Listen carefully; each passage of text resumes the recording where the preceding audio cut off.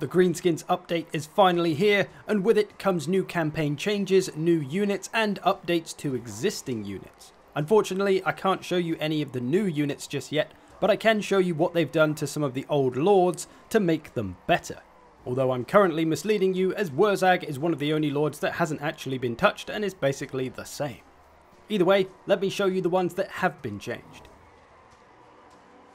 We'll begin at the bottom with the Goblin Big Boss, who is technically a hero, not a lord, and while he's basically the same, he now comes with a new ability, They Needs Stabbing, which is a 29-second hex which reduces armor and melee defense of a lord or hero. So it's really going to turn him into a little bit more of an assassin, so he can go after those characters and potentially get some extra damage on them with this. It could also help him play his bodyguard role if he's reducing the defenses of whoever his lord may be fighting. So a nice addition for the Goblin Big Boss to give him a little bit more purpose.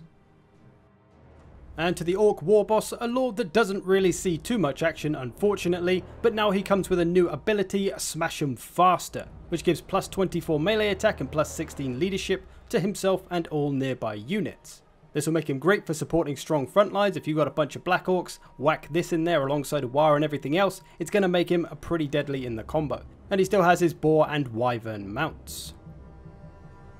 Now to something that could basically be considered a new unit, the Catchweb Spider Shrine mount for the Goblin Great Shaman. This is basically just an Arachnarok spider mount for said lord, which is a really nice addition to the Greenskins Lord lineup, as we don't really have any big large lords. The closest before was probably Azag on his Wyvern.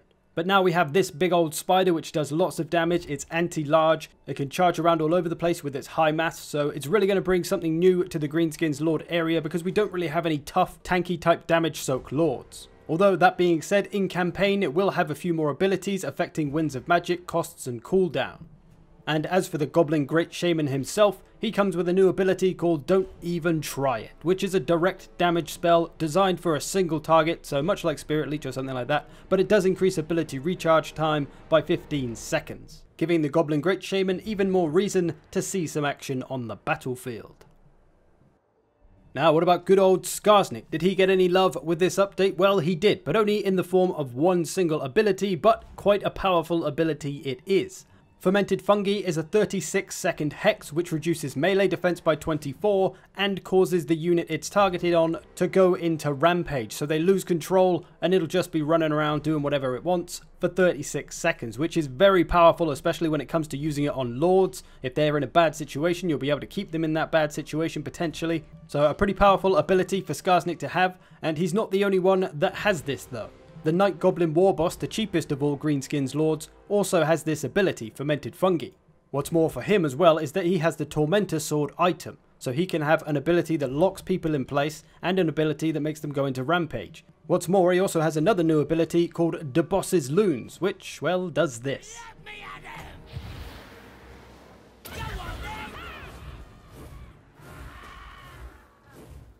So lots of tricksy traps that could cause problems for enemy lords especially, giving the Night Goblin War Boss a little bit more potential to get some use than before.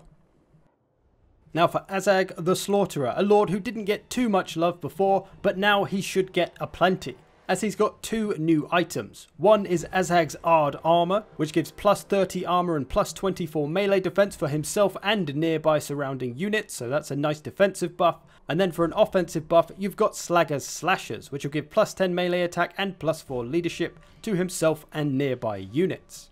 So this moves Azag into kind of more of a supportive lord role, which is pretty nice and something a little bit different from other Greenskins lords. Also because he has that flying mount, he's the only flying unit that the Greenskins have, allowing him to move around the battlefield quickly and easily to support the army where needed. What's also nice as well for Azag on Skullmuncher is that he's finally gained some melee defense. Before, he only had 24 melee defense on Skullmuncher, which was pretty bad considering other similar kinds of units on Manticores and things had 30 plus. So now he's got some more, it'll make him that little bit better surviving and hopefully make him a more viable lord pick. And finally, what about the big man himself, Grimgor Ironhide? Well, he is bigger and harder than ever. Quite literally, I think his model is actually bigger now, so he looks a lot more beefy. Now for his abilities, he's lost Stand Your Ground, but instead has Get Back Here, and his other abilities have been replaced by some far superior ones. Best of the Best and You're Next. Best of the best is a ward save that is activated whenever a lord or hero is near him, and it gives him plus 10 melee defense and plus 11 damage resistance. So that is very nice, going to help Grimgor survive much better when fighting other characters or getting gooned on by more than one character.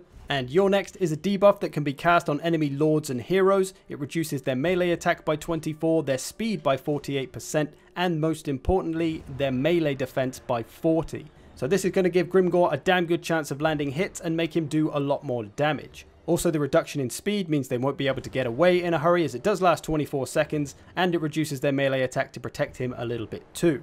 And for his items, he still has Gitsnik, but he now has his Blood-Forged armor from the campaign as well, which is an activatable explosion that only harms enemy troops and also gives him 30 armor as well. So this is going to be really useful for him to use that to blow enemy troops out of the way so he can run away from things if he's in trouble. Again, just helping him survive, as Footlords can be very vulnerable.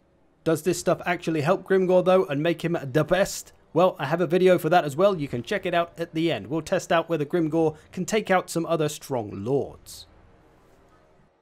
And one last thing that is just a cosmetic change. Black Orcs are finally black. They've always been red, which never really made sense because they're called Black Orcs, but now they're actually black with a little bit of Alliance colouring. And if you've ever seen the 8th edition army guide of Orcs and Goblins, you'll know that there's a picture of them black and they look freaking cool. So now they're actually black and they're not some kind of knockoff Crimson killers.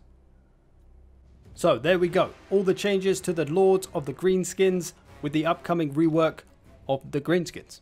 So there it is. I've made a bunch of other videos for this rework release. Do check them out here if you wish. Thanks for watching. I hope you've enjoyed this and I will see you in the future.